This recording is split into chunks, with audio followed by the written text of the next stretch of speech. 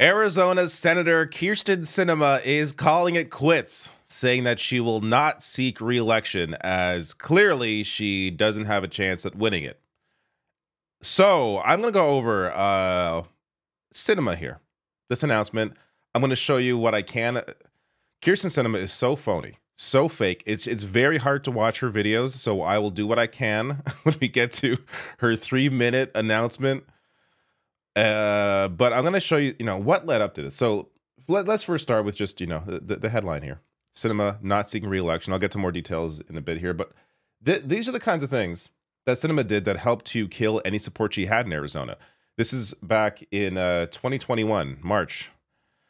Here's Sinema walking on the... That was the 5th. That was exactly 3 years ago. Crazy. Here's Sinema walking on the floor, patting Mitch McConnell on the back, looking back to make sure he sees her, then giving the thumbs down to a $15 minimum wage. Now, this is maybe the Sinema highlight that we will all remember. But we can watch it here. There she is, walking over. Hey, Mitch, here I am, going to vote down wage increases for poor individuals. Miss Sinema. Does her little curtsy. And, yeah, walks away. Disgusting. So, Sinema, of course, her position as a centrist swing vote. I love how it doesn't matter who it is, Axios, CNN, NBC, they all position her as a moderate or a centrist. No, she is was a conservative Democrat before turning independent. And I'll get to a clip of that announcement as well, just to go down memory lane for a second. But she's not a conservative, or she's not a centrist. She's a conservative. Allowed her to play an outsized role in major legislation like the Bipartisan Infrastructure Law, the Inflation Reduction Act, and the $280 billion CHIPS and Science Act.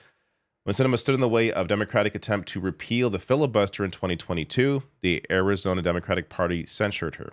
And that ultimately was, the last straw for any support that Sinema had in Arizona. As, of course, that helped to kill any chance of getting a voting rights bill. Biden saying here, I'm tired of being quiet. Yet he was very kind publicly to Sinema and Manchin, did not go hard in either of them.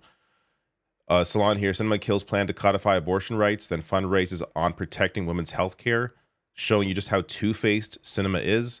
And this was her, so after all that went down, she then announced, I covered this at the time, that she was leaving the Democratic Party. I'm just going to show you a small clip to show you how just disingenuous, how fake Sinema is. You're here to make a significant announcement.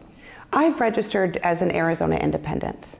I know some people might be a little bit surprised by this, but actually, I think it makes a lot of sense. A growing number of Arizonans and people like me just don't feel like we fit neatly into one party's box or the other. The phoniness oozes off of her. So I'll link, if you want to go back and watch my coverage of that, I'll link to that video below and above on YouTube. It should appear on screen. But it just incredibly phony. Yes. Arizonans don't fit into a tidy box. Most people feel they're not a part of either party. Get out of here. This is the result of this bullshit. Sinema, 22%. This is the sitting senator, the incumbent, losing this badly in polling after speaking to the needs of Arizona voters that she cares so deeply about. Just so unbelievably phony. But the Democratic candidate, Gallego, leading Carrie Lake, who's still, complaining about the last election that she claimed she won. Somehow there's enough morons in Arizona supporting her. But Gallego, luckily, is leading in that state and has been vocally against Sinema as well. All right, here we go. I haven't watched this yet. I've read the quotes from it. Maybe I'll get to the quotes if, I can't get through more than a minute of this. But let's see what we can do. Here's her announcement. In 2017, I warned we were approaching a crossroads. Our democracy was weakened by government dysfunction and the constant pull to the extremes by both political parties. Ah, yes, the constant pull of the extremes. Can you name, sit for a second, think about this. Can you think of one extreme position that the Democratic Party, as in leadership, Joe Biden, Senate leader, majority leader, can you think of one extreme position that the Democratic Party has taken on anything? They constantly capitulate to Republicans. What extreme position?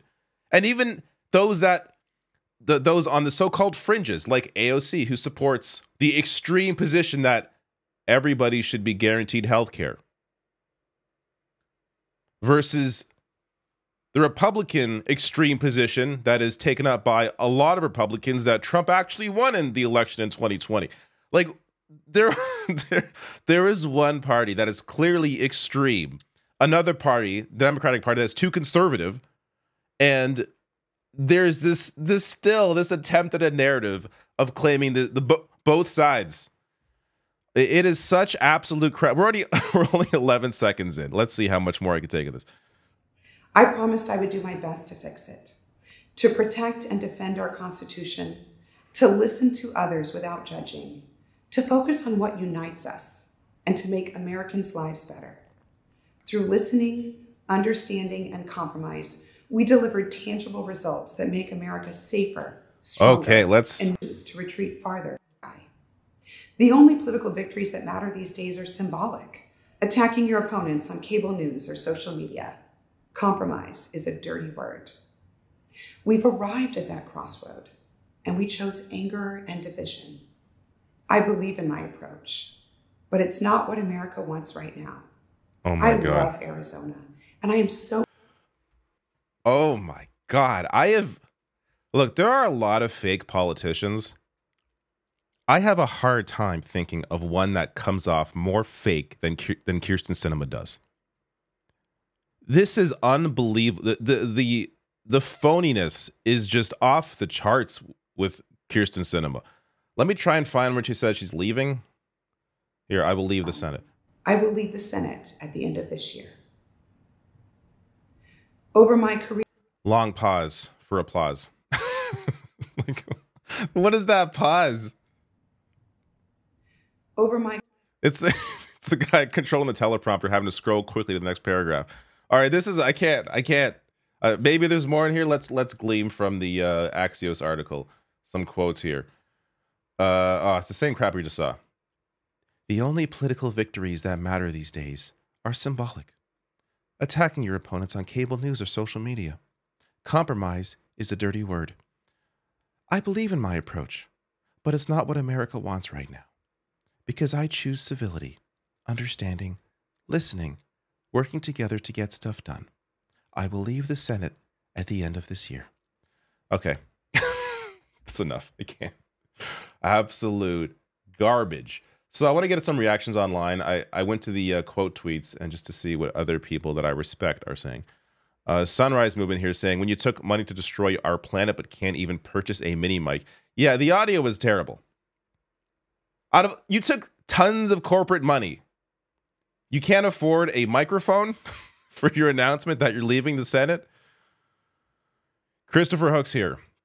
Terrible political instincts, and for years we had to listen to people who thought she had her finger on the pulse of America. Goodbye, idiot. I love it. David Day in here. Instead of this, quote, the public doesn't want my wise counsel anymore stuff. She could have said the private equity job offer came through. Yeah, let's get real. This is what's going on here. She's going to make a ton of money in the private sector. That's what's actually happening.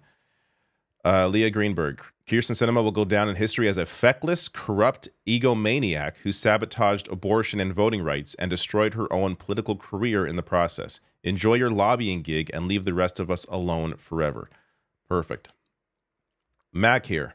Sinema really took massive bribes from corporations, torched all the good parts of Biden's agenda, left the Democratic Party, and is now going to go retire in some cushy corporate job as a kickback for her blatant corruption. Our political system is rotten. And Ruben Gallego with his reaction to Sinema's announcement. I want to thank Sinema for her nearly 2 decades of service to our state. Arizona, we are at a crossroads, protecting abortion access, tackling housing affordability, securing our water supply, defending our democracy. All of this and more is on the line. It's time for Democrats, Independents, and Republicans come together and reject Kari Lake and her dangerous positions for Arizona. So I have seen polling. Let's get back to the polling for a second. I've seen polling showcase Gallego winning regardless of whether it's Gallego and Kari Lake or Gallego in a three-way race with Lake and Sinema. So Sinema leaving, I would think, would maybe boost Lake a little bit, because you have to imagine some of these people are out of their goddamn mind to continue supporting Kyrsten Sinema. But again, it's only a couple polls I've seen pitting Gallego against Lake without Sinema in there, so it's hard to really judge. But so far, Gallego has seemed pretty solid. Some of this as well may depend on how Joe Biden's doing in Arizona. And in other cases, maybe it won't. Maybe people will be able to separate, support for which senator they want separate from how they feel about Joe Biden and Donald Trump. But regardless, Sinema wasn't going to win. So that's ultimately why she's gone. The combination of Sinema definitely not winning this race with the likely job offer that she is receiving to make tons of money after working on behalf of her corporate donors.